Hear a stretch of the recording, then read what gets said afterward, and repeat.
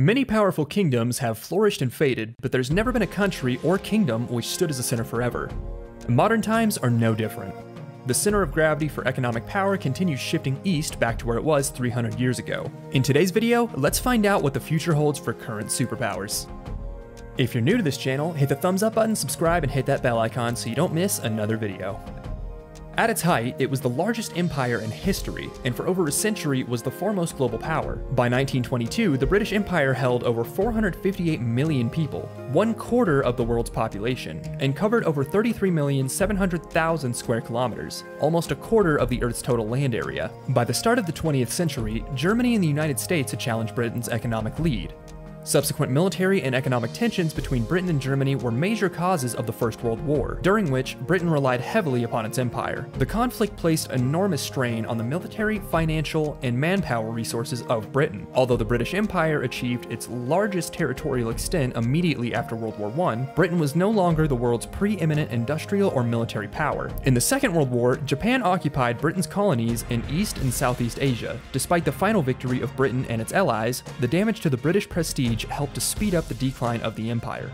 India, Britain's most valuable and populous possession, achieved independence as part of a larger decolonization movement in which Britain granted independence to most territories of the empire. The transfer of Hong Kong to China in 1997 marked for many as the end of the British Empire. Germany was a superpower only once in its history when it was Nazi Germany.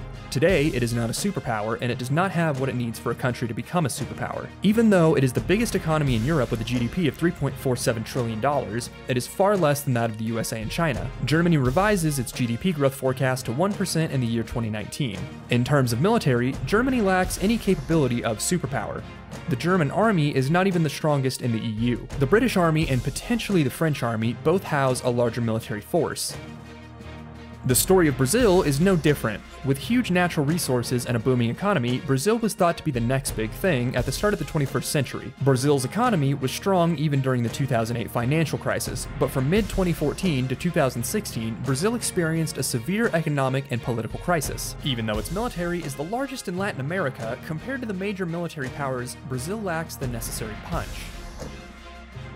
Japan is the greatest success story of the post-World War II period. Like a phoenix, it has risen from the ashes. The war had devastated the Japanese economy like no other. It had wiped two Japanese cities, Hiroshima and Nagasaki, out by 2 atomic bombs of 10 kilotons each. Japan remained under occupation for a long time, and it made its peace treaty with its main adversaries in 1955. Japan in the 80s was among the richest and the most successful countries, having converted its weakness into strength. It was an economic superpower. In early 1992, the Japan asset price bubble burst and Japan's economy stagnated. Over the period of 1995 to 2007, Japan's GDP fell from 5.33 trillion to 4.36 trillion in nominal terms. Combine that with an aging population and limited natural resources, Japan might never get back to what it was in the early 1980s.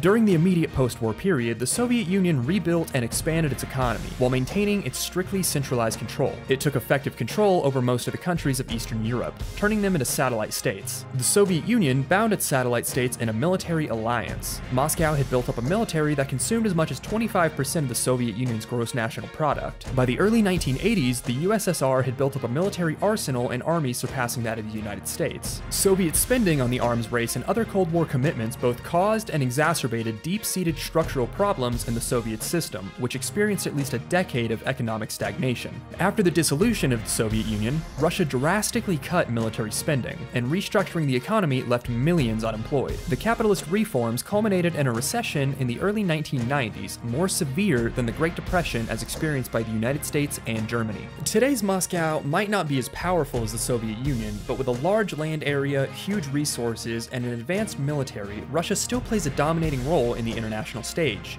The Republic of India is considered as one of the emerging superpowers of the world. This potential is attributed to several indicators, the primary ones being its demographic trends and a rapidly expanding economy. And by GDP, India became the world's fastest growing major economy in 2018, with over 7% GDP growth. The country must overcome many economic, social, and political problems before it can be considered a superpower. It is also not yet as influential on the international stage when compared to many nations. Even though India has done a great job in increasing its literacy rate, life expectancy, and reducing poverty, poverty, the Indian standard of living is still low compared to that of developed nations. India is building its infrastructure at a rapid pace, and with a military power that ranks 4th in the world and an economy that is expected to cross $3 trillion by 2019, India is touted to be on the path of attaining its previous position as the center of the world.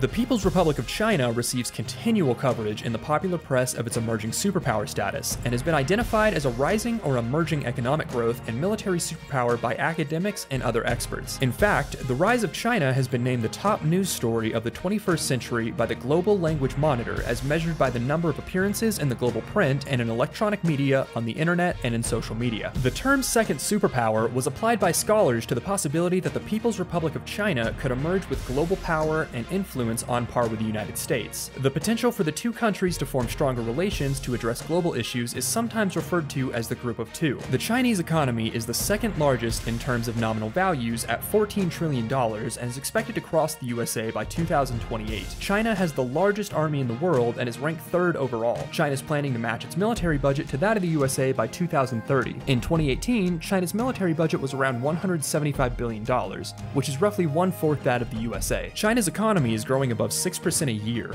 Combine that with its rising power and influence over the international stage, and experts believe China could geopolitically dominate the 21st century.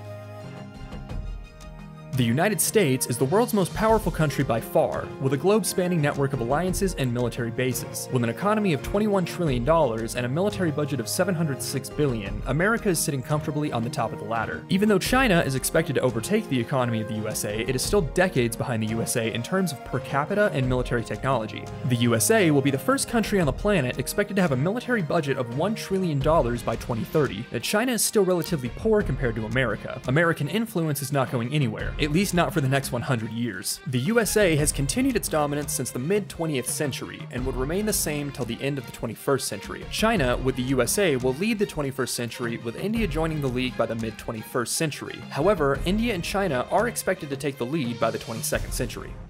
Thank you so much for watching, guys. If you're new to our channel, give us a thumbs up, subscribe, and don't forget to hit that bell icon. If you enjoyed the sweet sensational sounds of my voice, don't forget to check out my channel, That's Grey Bro, in the link below. This is Grey, signing off.